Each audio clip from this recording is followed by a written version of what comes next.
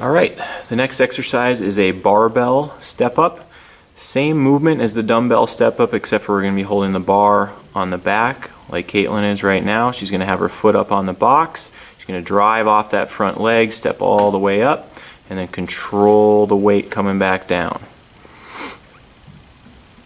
You'll notice she really doesn't want to push off too hard off that back leg. You want to put as much weight as possible on that front foot and drive through that front leg all the way up and back down.